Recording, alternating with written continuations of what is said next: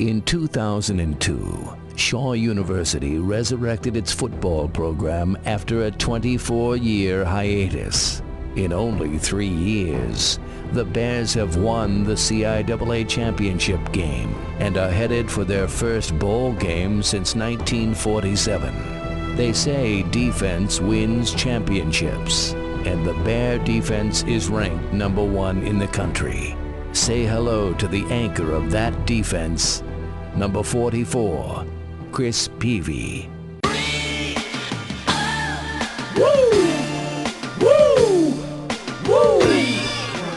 Jonathan Alford, the quarterback, dropping back, is hit at the line of scrimmage and up in the air. Peavy is intercepted.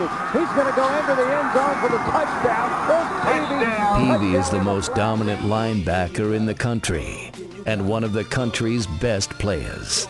He's a finalist for the Harlon Hill Award for the best player in Division II college football and has the numbers to back it up. The 6'2", 235-pound senior from Syracuse, New York, has 105 tackles on the season, 22 of those for loss, which is among the tops in the nation. And he's recorded 6 sacks. Numbers that might be considerably higher if teams had the courage to run in his direction, if he weren't always looking at double and sometimes triple teams. Peavy fights his way through them, never losing sight of the ball carrier. And when he finds the ball, it's not pretty. Peavy has a way of accelerating moments before impact, which has a tendency to separate the ball from the ball carrier. If you want to find the ball, follow number 44.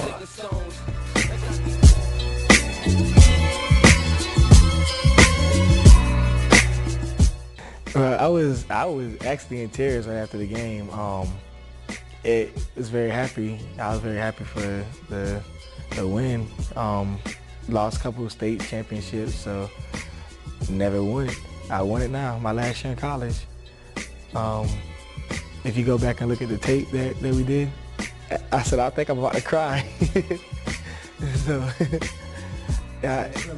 yeah, I mean, a couple of my teammates out there crying, I'm looking at them and just see the tears in their eyes and just see how happy everybody is. Coaches coming up just giving everybody hugs and stuff. It was a very gratifying feeling. I mean, from my understanding, the defensive player hasn't won it since 1995, the linebacker from North Alabama.